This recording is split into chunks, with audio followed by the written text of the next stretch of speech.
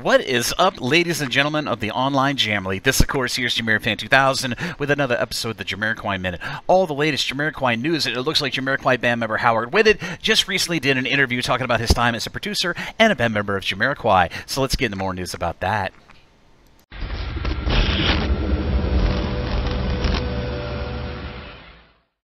In Jamiroquai band member interview news, I had recorded Jamiroquai Minute to note a recent interview that was recently done by the fine folks over at Sortyourfuture.com with one of two new band members that were actually installed into the band's into Jamiroquai's live band touring band back during the beginning of the Automaton tour. Of course, there Nate Williams, who is a very talented instrumentalist, was joined the band, and of course, a fine gentleman named Howard Whiddett, who was running the live Ableton Live musical stereo mix on stage with Jamiroquai during their 4-year-long tour of the Automaton tour from between 2017 to 2020. Well, Mr. Whiddett did the interview with the Sort Your Future, talking about his time as a music producer and his time in the band of Jamiroquai. Very cool, engrossing interview. And if you'd like to check out this great interview, it's currently up on Sortyourfuture.com's official website.